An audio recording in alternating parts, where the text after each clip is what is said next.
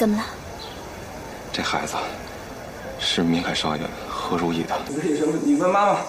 你问问妈妈，说你跟妈要说什么？来出去玩。出去玩，大早上起来就要出去玩。那我带他出去走走吧。你带他出去吧，早点回来。好。哎，妈再见。再见。走喽。早点回来。来。哎呦，这好，这喜欢吗？要什么？哪个？我这个。这个刀啊，刀啊！来，哎呦，来，我看看，站好了，等爸爸啊，等爸爸。大刀怎么卖啊？这个2文钱。2文啊，我看再来一个小枪。这个3文钱。小老虎加一块了，那一共5文钱啊。礼物，我那孩子呢？不知道，没看到啊。礼物，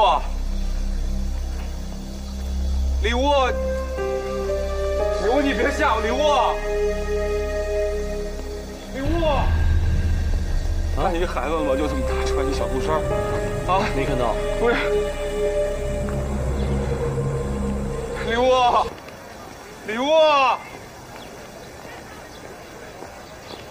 物，老五，你怎么在这儿？你看你这孩子没有？这么高，穿小布衫。孩子，谁家的孩子？不说这个，你先帮我找一孩子啊。哎，小朋友，你怎么一个人在这里啊？我要找爸爸。找爸爸。乖。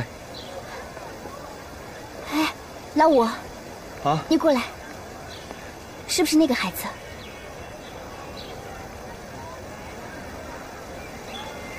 是。走。等等。怎么了？这孩子是明凯少爷和如意的。如意还活着。如意还活着。叶子，帮我一忙，现在不能让他们知道这孩子的身世。你过去帮我把这孩子领过来，我在那边等你啊。去。你叫什么名字啊？叫礼物。礼物。这是谁家孩子？家人一定急死了。我知道这是谁家孩子，把孩子交给我吧。好。叶子，你不是去聚顺清了吗？怎么又回来了？你认识这个孩子的父母吗？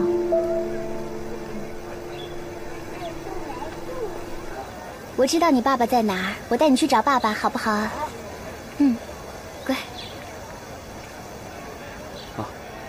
你喜欢这花啊？妈妈喜欢。妈妈喜欢这花啊。礼物啊，那你拿上它，拿回去送给你妈妈。乖，真孝顺，啊！来，去吧，走吧。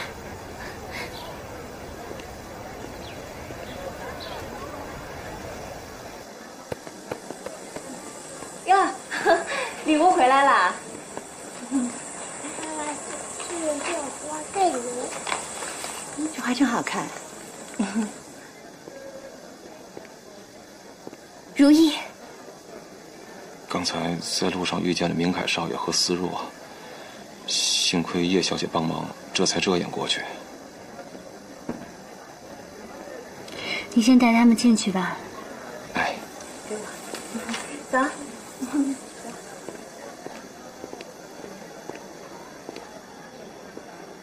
他就是朱秋月，我和他都死里逃生。既然你们都还活着，为什么不回来呢？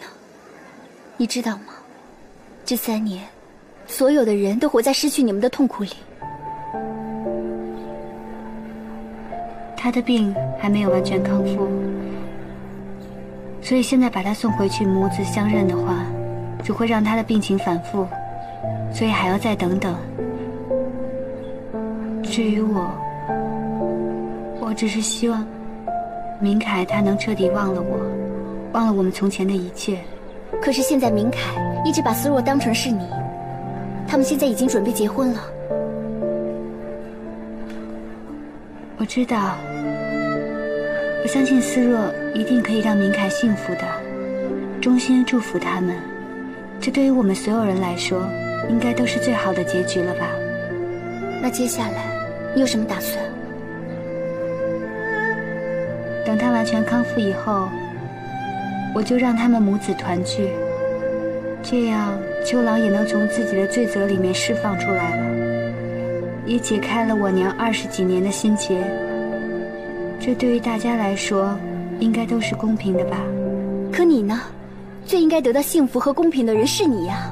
难道在你所有的计划当中，你都没有为自己做一点打算吗？等到一切都尘埃落定了以后，我就带着孩子从这里彻底消失。如意，你还是回来吧。叶子，你今天见到我的事情，不要跟任何人说起，答应我好吗？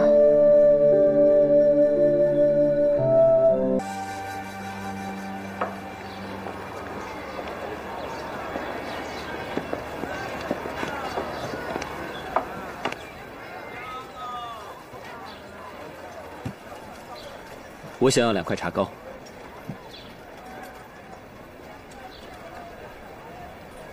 你好。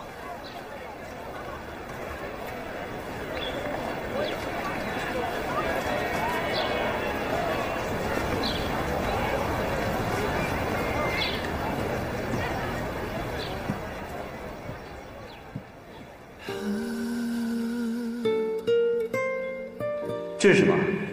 好香啊！是茶糕。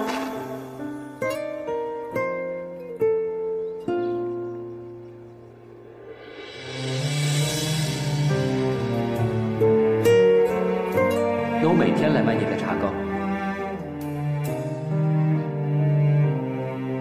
不，对不起，没事吧？落花的伤，要用泥土来滋养。无法抵挡心中那一道道墙，繁华沧桑，悲和喜儿女情长。一盏灯光，你愿不愿意嫁给我？就能把黑夜照亮，也不能把我们分开。无论明天会怎样，我都会认出你的模样，就让记忆带风去流浪。人生若只如初见，闭上眼，何事秋风悲画扇，谁会陪在身旁？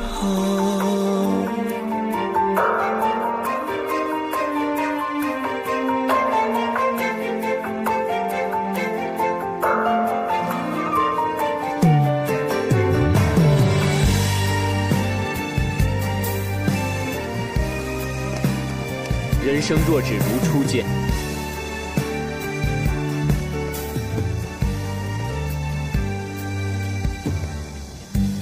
何事秋风悲画扇？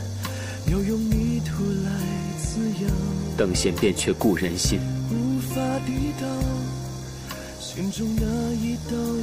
却道故人心已变。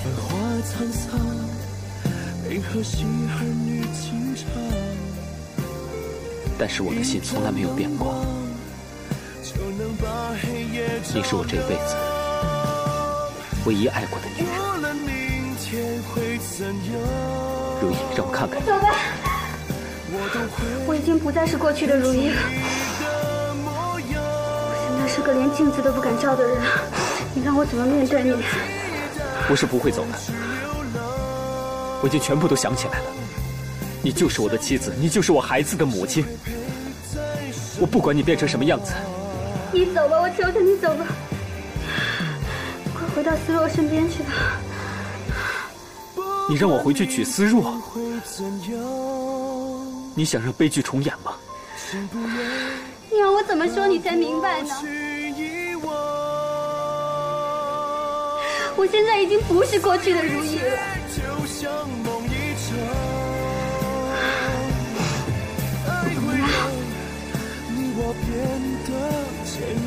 很可怕的。对吗？